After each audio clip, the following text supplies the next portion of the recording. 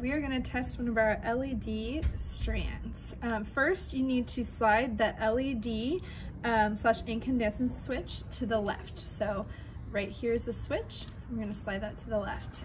Now, the next step is we need to test our lights and see if they are working, and if not, what is or is not working.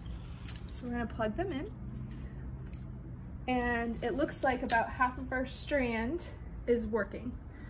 So the next step is that we need to unplug the strand from the electrical outlet so you don't get shocked. So we're going to unplug it. But before you do that, note the middle of the area that is not currently working. So we're going to go right around to there. So next, we are going to start approximately at the halfway point of that non-working strand, and we're going to place the wire here. We're going to plug this into our tester, and then about halfway down the non-working strand, we're going to start testing. So, following the instructions here, you're going to start at the halfway point, and then note the light strand, place the wire coming out of the LED socket into the LED testing sensor. So the one coming out of the socket, we're going to place inside the testing sensor here.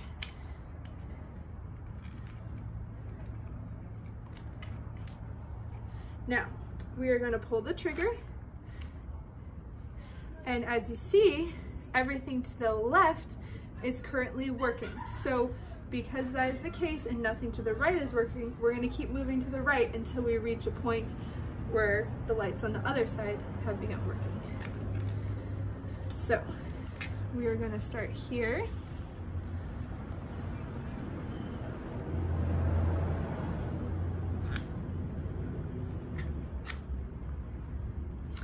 So currently everything to the left is still working. So we'll go to the next slide.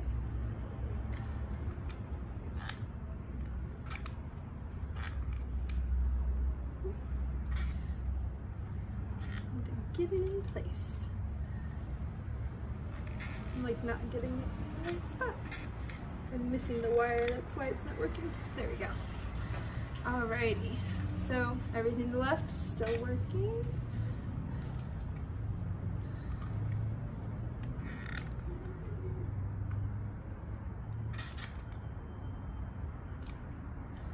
So we're currently not having any of them working. Let's see if we can get it. There we go. Everything to the left is still working.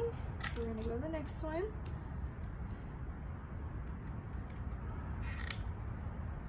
Everything to the left is still working. So we're on to the next one.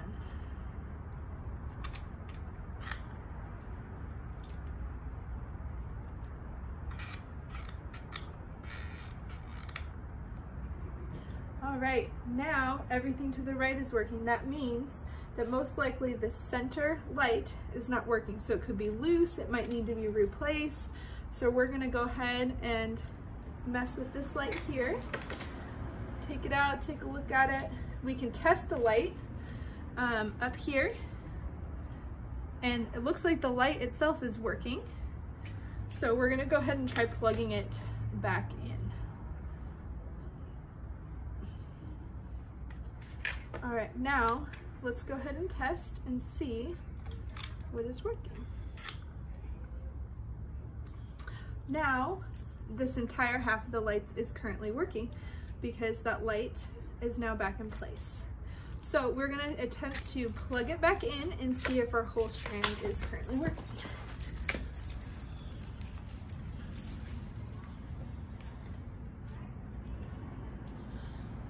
And it is.